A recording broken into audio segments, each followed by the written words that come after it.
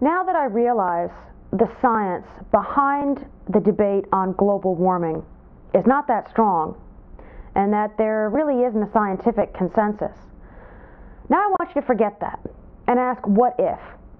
What if the science was rock solid? What if there was a scientific consensus? What would it cost to implement the Kyoto Protocol? Well, as I mentioned in the segment about the background to the agreement, the United States is the biggest producer of CO2 emissions. We're the biggest polluter.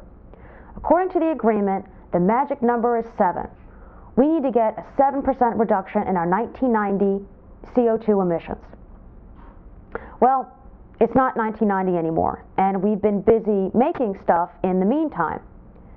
So our CO2 emissions are actually higher than they were back in 1990. That makes the magic number closer to 30, about a 30% reduction in CO2 reductions by one estimate. That's a tall order. How do you get that reduction?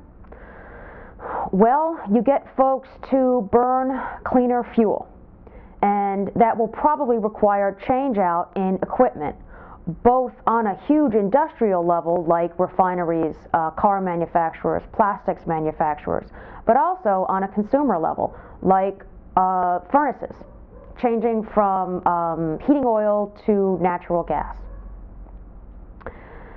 That will mean replacing prematurely existing stock and buying brand new equipment. That equipment is going to cost money. But also, keep in mind that there's already a huge demand for natural gas. It's a great fuel, but the supply, or I should say the distribution of the supply, has not really kept up with the demand. That's why you see very scary headlines for increases in heating costs over the winter. Now, equipment upgrades, fuel increases, those are some of the costs, but they'll have sort of an additional effect in terms of increased energy costs will make it more expensive relative to countries that are not adopting a CO2 program, a CO2 reductions program, to make stuff in this country. U.S. labor costs are already high, and we're already shedding certain kinds of jobs to the economies of India and especially China. Increased energy costs from a CO2 reduction program is only going to accelerate that trend. And then there are the costs of the regulations themselves. There will be government rulemaking proceedings. There will be lawsuits.